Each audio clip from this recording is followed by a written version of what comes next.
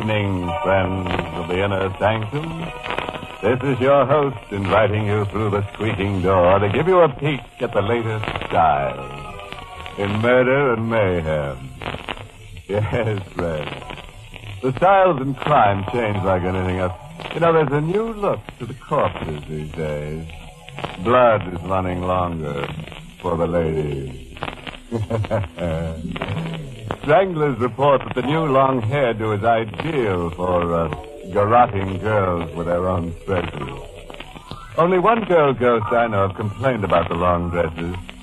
She says that she's been wearing long sheets for years, and now no one can tell her from a human that she can't haunt people anymore.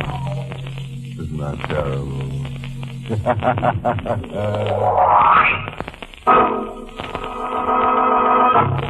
Tonight's Inner Sanctum mystery, The Doomed, was written by Milton Lewis and stars Carl Swenson, the role of Garth, with Mercedes McCambridge as Claudia. All right, friends.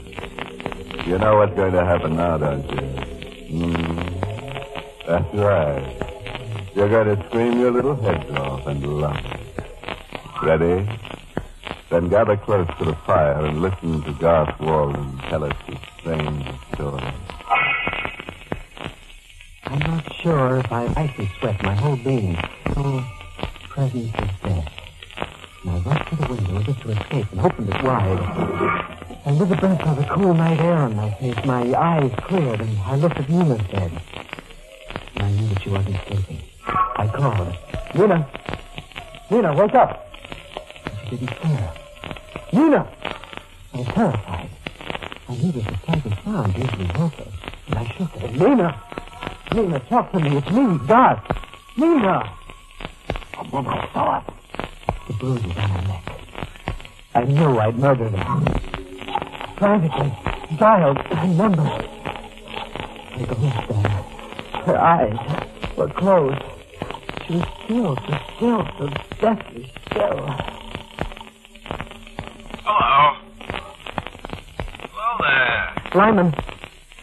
Yes, this is Lyman Simmons. Who's calling? I'm sorry to wake you at an hour like this. Who is this? Garth Walden. Oh, what do you want, Garth? I'm in a terrible jam. Well, what's the matter? I murdered my wife. What? When? No? Just you. I don't know what to do. I need help desperately.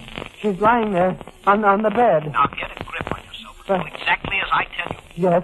Get a suitcase. Pack some clothes. Yes. Pack your jewels. Take anything that's small. That, you hear me? Yes. When you leave, lock the door. Make sure of that. Yes, I will. Then come directly to my place. Don't take a cab. Walk. It's only a short distance. Yes, I understand. Don't let anyone see your face if you pass them on the street. Make sure no one sees you come into my house. Yes, I'll be careful. Remember everything I told you. I appreciate what you're doing, Lyman. Goodbye. Goodbye, Garth.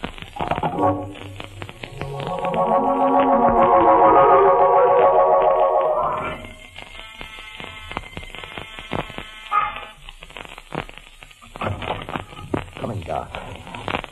Did anyone see you? No. It's all right. Sit here while I draw the blind. This is the ground floor apartment. Lyman. Just a moment, Garth. Did you get the jewel? Here.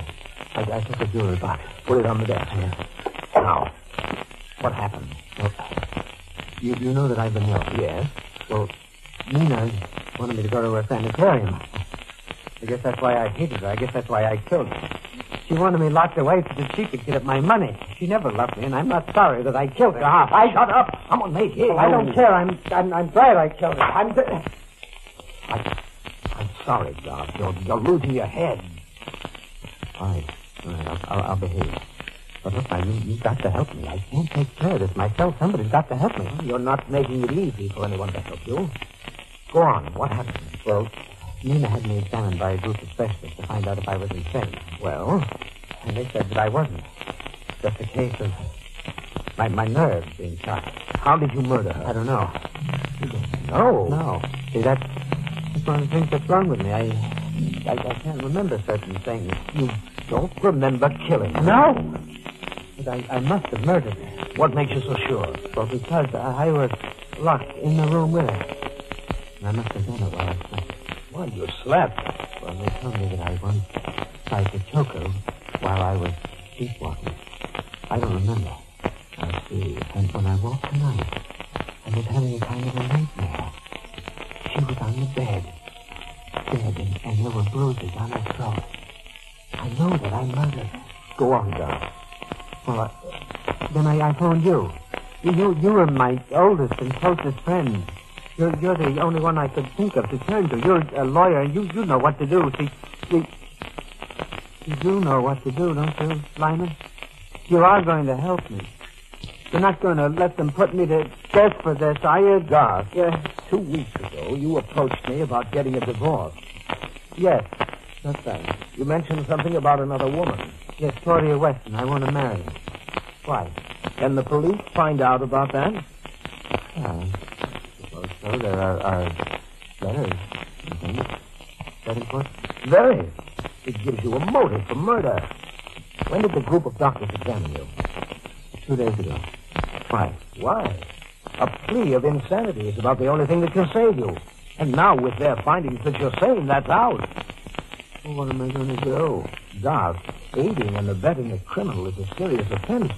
I can go to prison for helping you. Are you backing out? I don't know. No, you can't. You're my friend. You realize you're asking me to commit a For crime. heaven's sake, Lyman, what are you trying to do? Drive me out of my mind? I've gone through enough. Seeing her there on the bed like that, and now you're going to let them take me? No, Doc. Here, I've got something for you. Here, take this. There's a gun. It's loaded. The serial number has been filed off. I took this away from a rather stupid client of mine. Well, what's the idea? You're a fugitive now. You might need it. Did you lock up the apartment as I told you to? Yes. The banks will be open in 4 hours. I want you to go to your bank and draw out all your ready cash and bring it here. Why? I'll need it to help you get out of the country. Is that what I've got to do? That's exactly what you've got to do. Now, when you leave here, check in at some hotel. Turn your collar up. Don't let anyone get a good look at your face. I understand. You won't be in any danger until after they've discovered Nina's body. Will anyone call at the apartment this morning? No, there won't be anyone there all day. I don't think. Nina discharged the maid yesterday. That's all to your advantage. As soon as you've got the money out of the bank, come here. Try not to be seen. It won't be so easy at that hour, but we'll have to risk it. Lyman, I appreciate it. Don't imagine that I'm unaware of the risk that you're taking. You saved my life for me.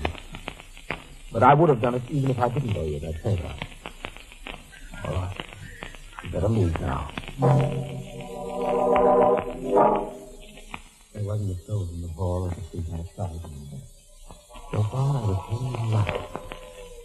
Then I heard it. A siren. I glanced over my shoulder with the police prowl car speeding down the block, and it was coming from the street where I lived. They discovered the body. They were already looking for me.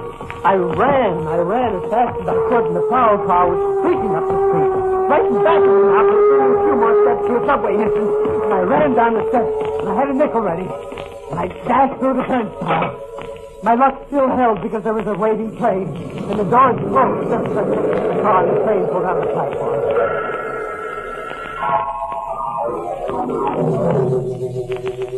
And then you came here, Doc. Yes, that's right, Claudia. I was afraid to go to a hotel. The police might be looking there already. They could get me when I tried to register. This is a hotel. I know, Claudia. But I knew I could come right up to your room without going to the registration desk. Oh, God. I know. I couldn't have done it. You know what it's like. They might be behind you any minute. I was so miserable I had to see you, Claudia. I can't stand much more of it. There, please. Calm down. You'll be all right. Oh, Claudia. No one will find you here. Oh, I'm so tired. Terribly tired. I'm very tired. Doc, have you told me everything? Just as it happened? Mm-hmm. Doc, there's no reason to suppose the police were after me. But I saw the But car. in the state you're in, you could imagine anything. Hello, operator. Would you get me village 69970, please? And call me back when you complete the call. That's my home. What are you doing, Claudia? If the police are there, they'll answer. But if nobody has discovered the body, it will just ring. I see what you're doing. Another thing, Doc. I think you made a mistake about Lyman. Mistake? Yes. Well, you don't know Lyman. He'd do anything for me. He's taking a big risk trying to help me. Maybe he's trying to get your money. How can you say that? Doc, darling, don't you see? He wants you to bring him everything you have. Well, what's to prevent him from keeping it? You'll never be able to do anything to him without risking capture. Claudia, if I can't believe in Lyman, Listen to me. I know a way you can test him. But Just a minute. Yes. Oh, thank you. There was no answer at your place, Doc. then the police don't know. No, but Lyman does. Doc, you've got to find out about him. How can I test him? Listen.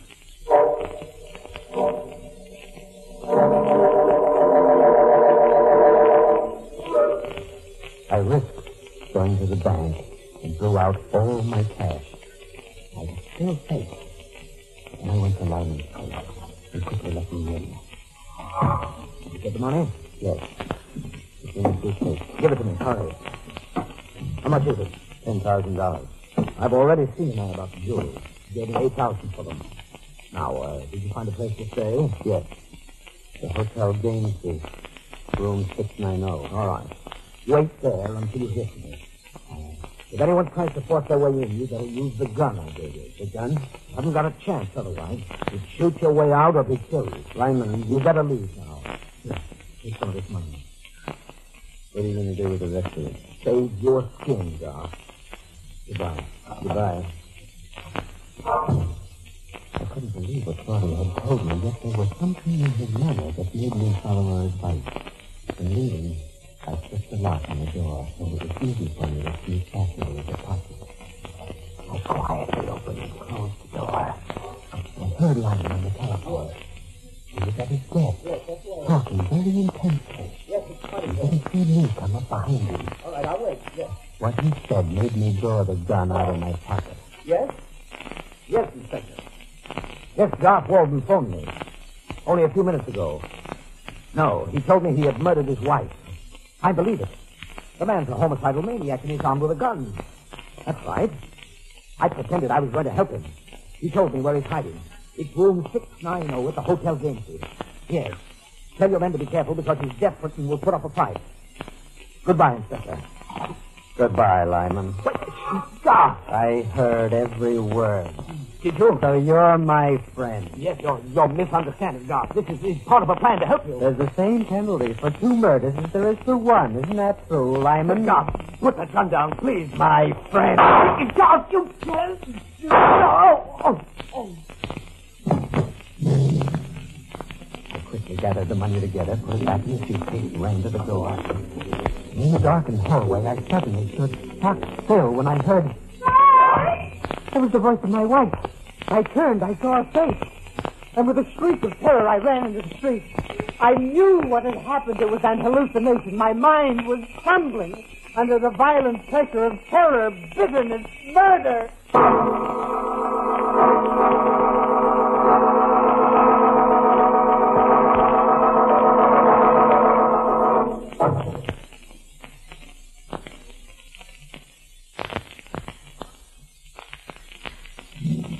Garth Walden has just told us about 2 murders and his insanity. You know, that's the trouble with committing murder. It leads to lunacy, and lunacy leads to psychiatrists, and psychiatrists are so expensive. Well, let's hear Garth finish the story in his own words. A cab was waiting outside the house, and I jumped into it. I had the driver take me to Claudia's hotel. I went to her room, told her everything that had happened. So you murdered him. Yes. You were right about him. Doc, you shouldn't have come directly to the hotel. I don't care anymore. Well, you didn't tell Lyman that you were with me. No, I lied to him. I said I was at the Hotel Gainsborough. It was just hallucination, Claudia. I've never had that before. I'm not doing it in my mind. Doc, you mustn't think about it. You've got to calm down. No. Here, I've got something for you. What is it? Take it, go on. All right. What is it? It will make you sleep. Take it. All right. Now lie down. Take it there. My poor darling. Claudia, you can't imagine what I've been through. Don't think of that. What's going to happen to me? Nothing, God. Nothing. But the murder. No, I'll help you. We'll get out of the country. Be able to start all over again I someday. really believe that. It can be done. I'll help you. You better not. I told you what Lyman said about me. I think that makes any difference to me. You go to jail. I wouldn't mind. It would help you. After after me, we both may be killed. Yes. Yes, you may. Doesn't that mean anything to you? No. If you die, do you think I'd care if I was killed? Claudia. Close your eyes. You do love me, Claudia. I'll never forget this. Never. You've done more than any man would do like that. Close your eyes. I closed my eyes. I could still feel my jangled nerves torturing my body. Sleep? I don't know if I slept. But I saw this. Was it in a dream, a nightmare? I saw Claudia open my suitcase, take out the money, wrap it in a neat package, address it. A little later, there was a knock on the door. The bad boy was in the middle of this corner. They can cover the postage. You keep the change. How'd you do that? It was a dream. Had to be a dream. You should have took the telephone. Hello, operator? I want you to call the police at once. Yes, there's a man coming up to my room, and he's armed with a gun. He's a homicidal maniac. A nightmare. But listen, couldn't believe it. Look, Claudia. Saw her coming towards me. She had a gun in her hand. Her lovely face was a spectacle, expressionless as a mask. Naked, I had to be. So I raised the gun, put it close to my head, and I looked through my half-closed eyes. I saw her throw the safety catch, get her trigger finger taut, to shoot. And then I realized... Oh, let go of my hand! Let go! Give me that gun! Oh, no! Give it to me! My arm! There, Claudia. I got the gun now. Oh, you hurt my arm. How did I? What are you going to do? You sent for the police, didn't you? You heard that? Yes. It wasn't a dream.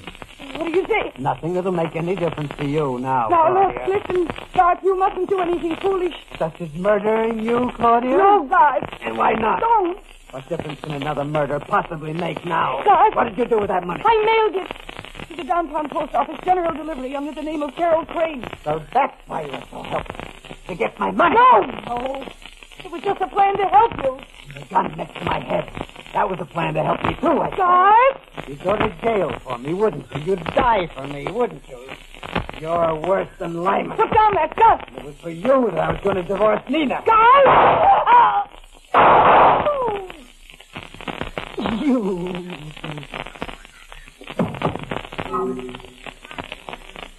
She was dead.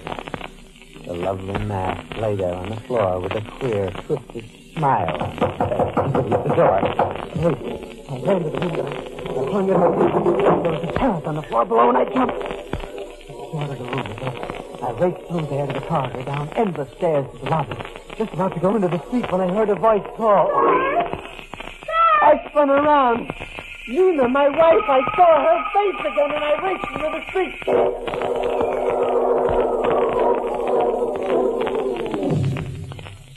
When I took town down enough, I remembered a sort of little rooming house downtown. Nina and I had lived after we were married and had to count every penny. I was lucky enough to get a room. And that night I heard a knock on the door. Who is it? I'm ready. Nina. Hello, Doc. Nina. Don't, calm down. Doc, I come to help you. You're dead. No. No. Doc, listen to me. I know what happened. I didn't kill you? No, darling. You were dead. I saw you. I was close to death. You saved my life. Huh? Remember we used coal in the fireplace of the bedroom and we didn't open any window? I was unhelpless from coal gas. Hungry. You managed to wake up, I guess, and open the window. That's the table. But the bruises on your neck. Don't you remember? What? Earlier that night, you got up to your feet. You had one of those fits of violence. Oh. Good boy. Oh, Nina, do you know what I've done? Yes, darling, I know what you've done. I tried to find you. I went to Lyme, and I even went to Claudia. Why'd you come To here? help you. Help me? You're not yourself, Garth. You haven't been for some time. I know you need help more than you've ever needed it. Oh, Nina. I thought of this place. I didn't expect to find. Darling, I have a little money. I borrowed it from my mother. Perhaps we can go from Oh, here. Nina. Let me go. Who is it? The police, Walton. Just come out quietly. We know you're in there. Police. Don't say anything, Walton. You haven't a chance. Oh, you betrayed me, too. No, Garth, I didn't. Listen to me. I'll help you now. Oh, I haven't got a chance. I'll go to the sheriff for those two I murders. have a gun. I've got the car outside. Now hold me in front of you. Use me as a shield. They won't dare fire and hit me. At least you'll have a fighting chance. Nina, you'll do this. Yes. Open the door. Come on, Walton. Open it. You ready, Garth? All right. I'll try it. I'll open the door. Now stand in back of me. Ah, you're... Hey, what's the idea? Don't shoot, officer. I've got a gun. If you shoot, you'll hit her. Get out of the way now. We're coming through. You fool. You can't get away with We'll this. see about... Home! Shoulder! Garth, don't mind me. Run for it! Oh, Nina.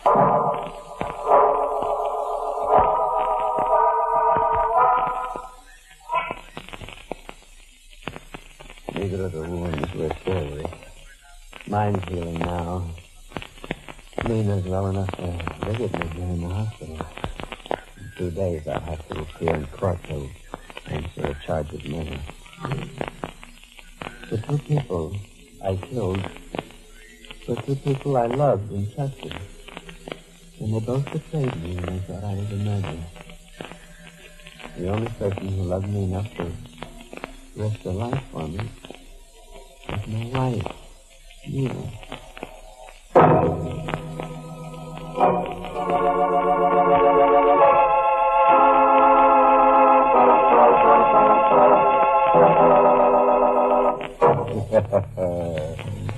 Well, Fred, isn't that just like a wife? To come out of the grave and be sweet to you just before you go to the electric chair. Poor God. Well, he would have known better if he'd only read the inscription on the tomb of Slice Him Alive, the Arabian Bluebeard, which says, "Never murder a wife who won't stay dead." And here's a little thought to take to sleep with you. Never commit a murder to become wealthy, because being rich is so expensive these days.